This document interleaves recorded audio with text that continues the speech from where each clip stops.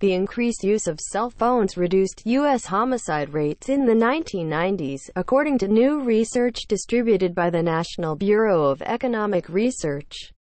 The popularity of cell phones undermined the turf-based business model for illegal drug dealing. A co-author of the study suggests that, in turn, may have undercut street gangs' drug profits. The researchers found the link between mainstream cell phone service and the reduction in 1990s homicide rates after analyzing data from 1970 to 2009.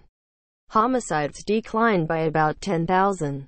Between 1990 and 2000, they found. Video. Can cell phones help save this rainforest?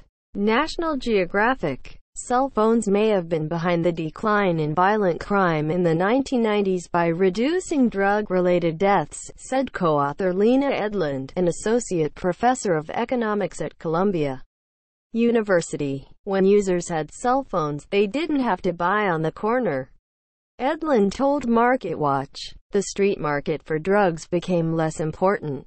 Edlund and co-author Cecilia Machado, an assistant professor at the Getulio Vargas Foundation in Rio de Janeiro, proposed that the cell phone effectively cut out on the middleman. Phones also allowed parties to handle payment and delivery separately, they said, potentially reducing the likelihood of an altercation. A move away from turf-based dealing may have reduced the ability to cartelize drug sales, dented profits, and dulled the allure of gang life, the authors added. Edlund and Machado examined county-level mortality data from the Vital Statistics System and mortality data from the Federal Bureau of Investigation's Supplementary Homicide Reports (SHR), using the density of antenna structures, like towers, as a proxy for cell phone service expansion.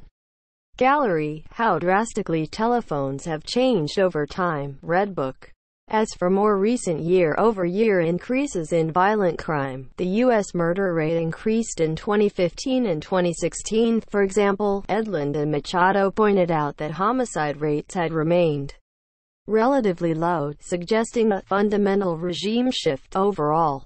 This research suggests that no, they're not going back up again. Edlund said, the market for drugs has changed, and we're not going back to the street business model.